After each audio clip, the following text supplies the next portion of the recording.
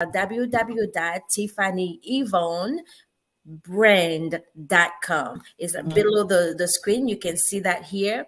So I would like for a few people to say hello. If you do not say hello, I cannot see you. I don't know if you're here watching, but I pray that you will enjoy this show here. So Tiffany, this book here that is called From Pain to Payne is written differently. So why is this title Payne to Payne?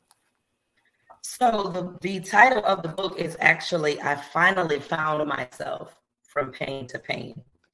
So first, let's just say that this book was inspired from another project that I was on.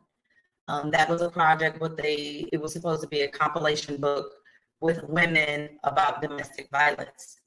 And some of the women, so to speak, had to drop out of the compilation.